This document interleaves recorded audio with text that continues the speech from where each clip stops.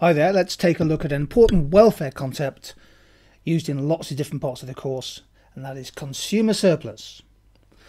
So what is consumer surplus? Well, consumer surplus is a measure of the economic welfare that consumers gain from buying and consuming goods and services.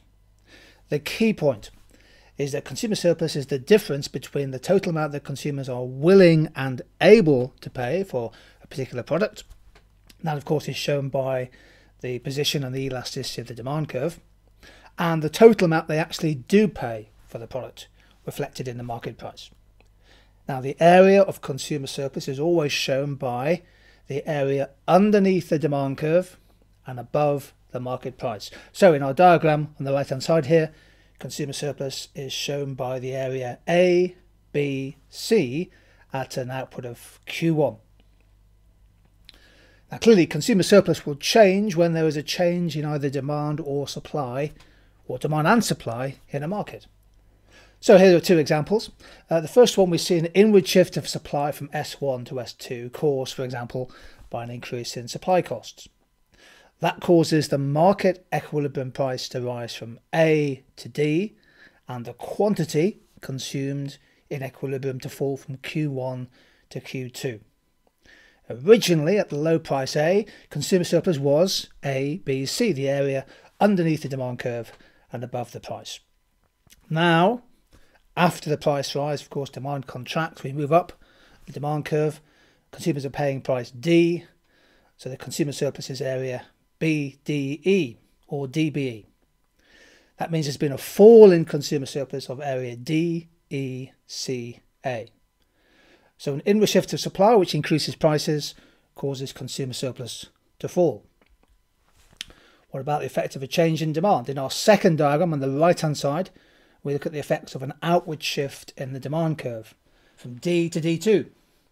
That causes the quantity consumed to rise from Q1 to Q2. We move up the supply curve.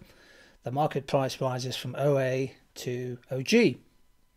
What about consumer surplus? Well, again, at the original price, consumer surplus was the area A, B, C because the price was A. Now consumer surplus equals the area GHI. Significant increase in consumer surplus. An outward shift of demand does lead to an increase in price, but it also leads to an increase in consumer surplus. Now, an important area often tested by exams is the link between consumer surplus and the coefficient of price elasticity of demand.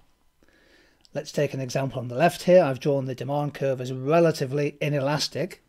In other words, a low coefficient of price elasticity of demand, less than 1. And you see here that when we have a low price elasticity of demand, some buyers are willing to pay a very high price to continue to buy and consume the product. So consumer surplus is quite a big area. Keep in mind it's the area underneath the demand curve and above the price. Now let's contrast that in the next diagram, which shows a much more elastic demand curve, coefficient of elasticity greater than 1. In other words, consumers are highly price sensitive, and you can see hopefully that the area again underneath the demand curve and above the price is much smaller. So when the elasticity of demand is very high, when you have an elastic demand curve, the area of consumer surplus tends to be relatively low. Now, you're going to be using consumer surplus in different parts of your course, from price discrimination by businesses to the impact of indirect taxes and subsidies and tariffs, and much more besides. But this is a brief introduction to the key ideas about consumer surplus.